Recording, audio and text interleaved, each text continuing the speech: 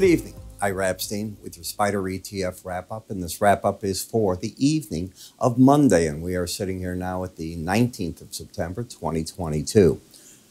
2 minutes and 47 seconds. You know what that is?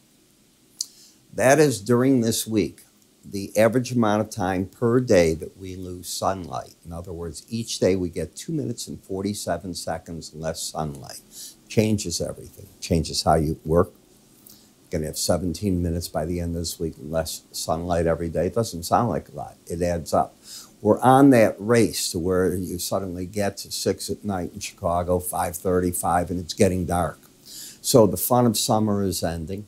Season changes are here.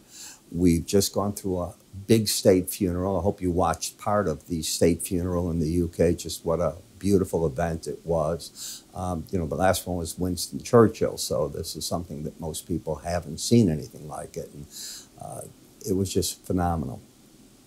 And then we get another phenomena taking place. And that phenomena taking place now is going to be the FOMC meeting on this Wednesday. So at 1 o'clock, we're going to get the announcement. Guess is, I'd say that the big bet is 75% hike. The outlier bet is 100 points. The second part that we have to then look at is what is the dot plot going to look like? That's going to be crucial. What are these people saying? Now, it's anonymous. We don't know who's thinking what, but we get to see what the Fed is looking out, and people will look at it from this point right through 2023. Where does the Fed break? Where do interest rates start coming down instead of going up? Is it even in 2023? That's what people will focus on. The other event that takes place is just the law of nature. This report comes out at 1 o'clock. At 1:30, the press conference. What time is that in Asia, and what time is it in Europe? Europeans are away from their trade desks. They're out having dinner. They're sleeping in Asia. They wake up, they react to whatever America did. Sometimes they reject it, sometimes they accept it, and then it goes the other way into Europe, and then they get to think about it. And when we wake up, it's already been what I call the yin, the yang, and it's back in our lap. Did the market agree or disagree? That's why you get those wild swings sometimes. You go to bed, you wake up, you go, what the heck happened with that? That often is the case because it's perception. We know what the Fed is going to say. They're not coming out dovish. They're going to come out negative.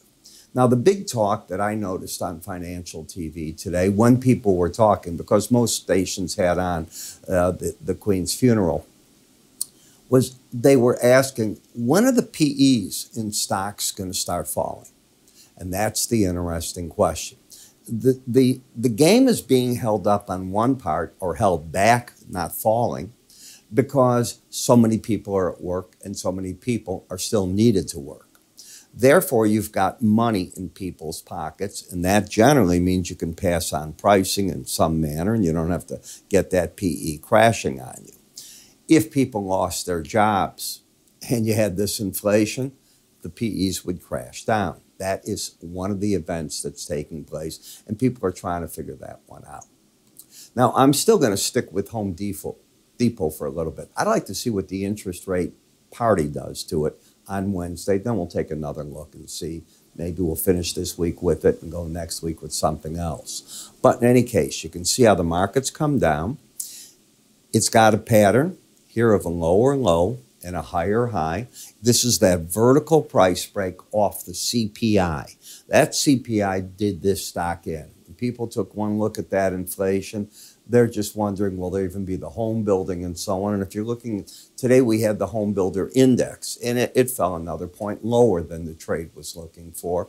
Not pretty. Tomorrow we get housing starts and building permits. It should be an ugly report.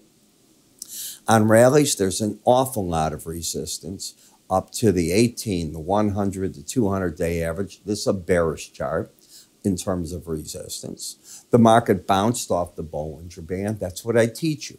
You get these Bollinger Bands down here, markets only stay outside of the black lines 5% of the time. So when the market's under it, no, I'll let you sell it. I don't want to sell it there, and I don't want to be a buyer up there. I want to trade in the gravy of it. Trends will work with it, working with that as your bouncing points, not necessarily breaking the trends. The momentum never did embed. Therefore, I have an oversold market. Going into this report, it's come down very hard, just from 302.83 to 268. That's a heck of a break. And the market's giving you a little bit of a bounce. Netflix. So now we're getting ready for them to come out with their new ad-based version. Will it be a big success? Will they be able to put people into it? And here's why. People are cutting back on streaming. As inflation bites and food and other costs go up, you got to look at your bills and go, what do you do? I went out this weekend for my new phone. And on I've got an iPhone 10. I want the 14 Pro. And so I went and I looked at it. And my carrier, I looked to see, do they have any old payments on one of our other phones? We have more than one phone in the house. And I wanted to move both. Why?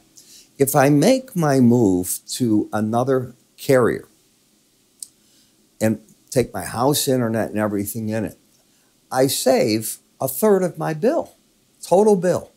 So that's with taxes, everything included, including if I want to not pay for the phone up front and let it work out that way. The deals are phenomenal. My carrier is offering $800 off the phone. You heard me. $800. Another one that I went to, I looked at it and I said, well, at $150 a month, I'm way ahead of the game. Why do I need the 800? Now you're looking at 150 times 12 months. It's a no-brainer for me. So tomorrow, I'll take a break in the morning from my work. I'll go over, bring my two phones, blah, blah. They'll move the lines. They'll get it in October, and I'm done. And I got a savings on top of it. That's what people are going to do. I'm one of those guys. I look to see, should I bundle things different? What am I going to get for all this? When I take a look also at Apple, Apple went down to its lower band. What are you pressing? It lost its embedded rating. What are you pushing? This market's probably going to give you a bounce. Did it embed? That's always an interesting question. So you got to come back on the chart. Both numbers were under 20. Both numbers were under 20, and both numbers were not under 20. So under 20 Friday, and today, not under 20. Oversold market, hit the Bollinger Band, missed it, I take it back. Got to 140, well, let me come back here. One more day. The low here is 148.37 to 147.93. So you miss it by 40 cents. It's enough. On a $140 stock, $150 stock, 40 cents is nothing. You're in a zone. And with it turning back up, I don't care if you got out there or not. I think the pros are taking money off the table going into the Wednesday meeting. Disney, did you see the interviews today? They were fascinating. A survey was done, thousands of people about Disney Smart, what's going on for your Disneyland business.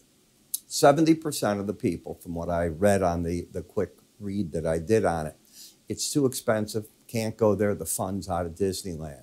Tickets run per day, per person that they were doing, $102 to $150 a day, a family of 5. You can't do it. Family of 4, you can't do it.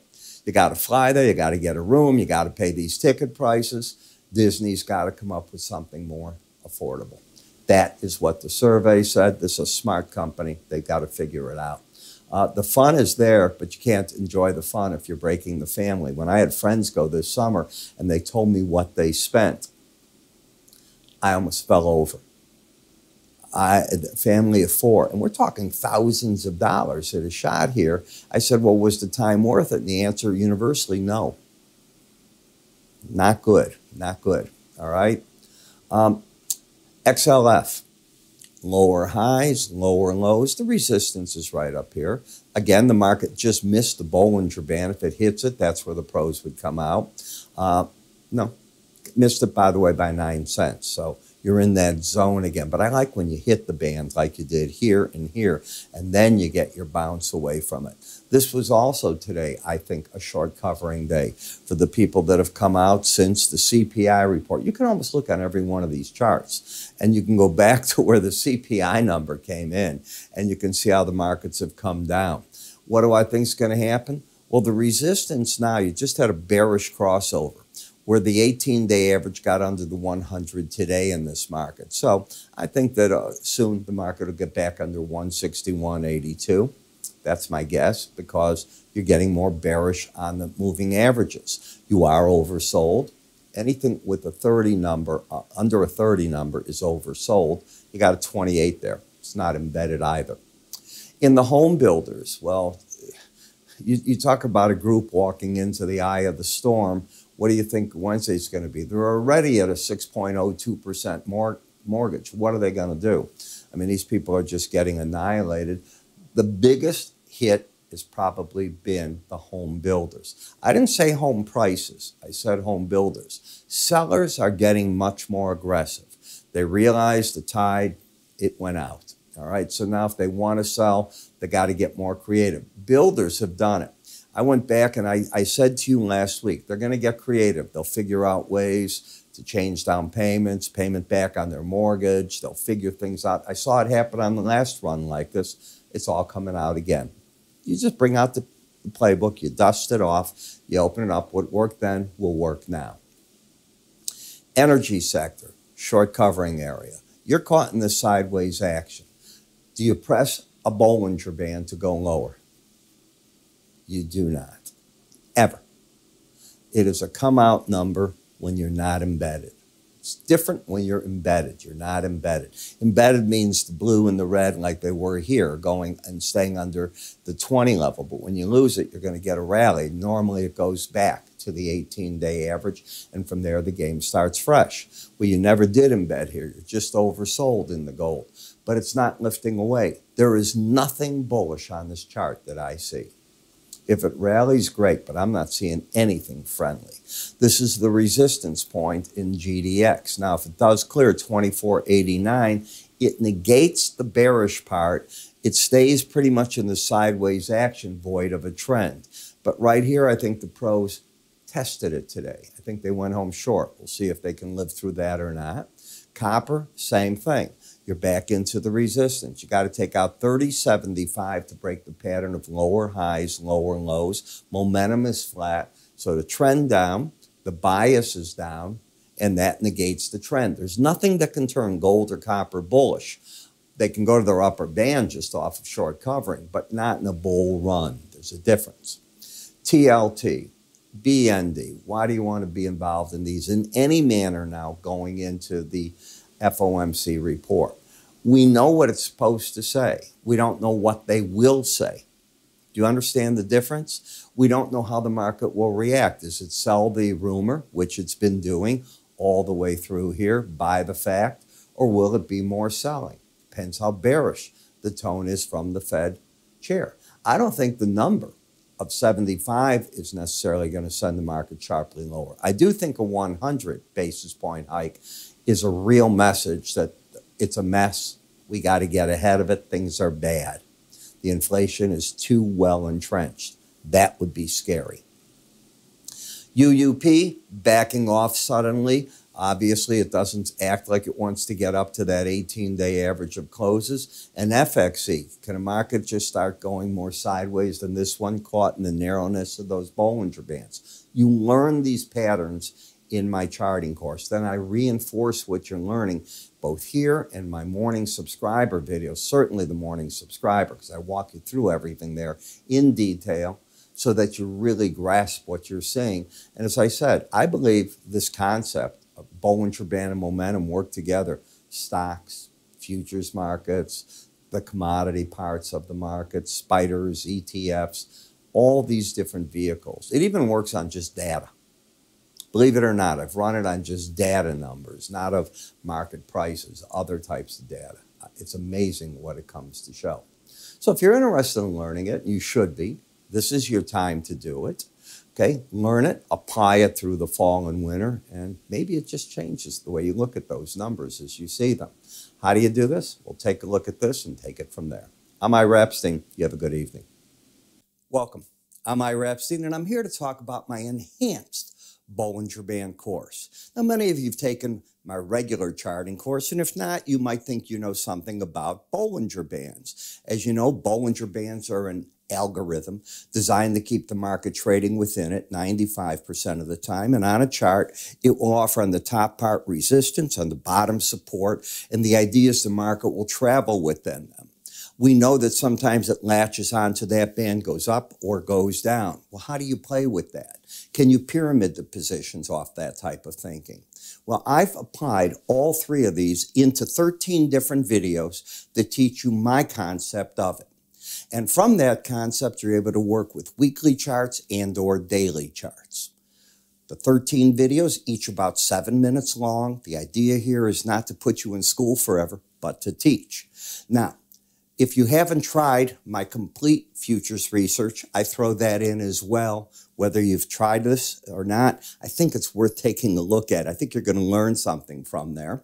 That research, by the way, covers twice daily market updates for you and access to what I call window envelope numbers, which I think are very important when looking at these Bollinger Bands. The next part is a trial to our charting software so you can make your charts look the same way that mine do. It's that simple. Where do you go with it and how do you get all this? It's simple. You go to our website, www.iraepstein.com. If you go to the word education, everything you need is answered there. You can also call my staff. They'll be happy to help you get set up. I'm Ira Epstein on the road to your education.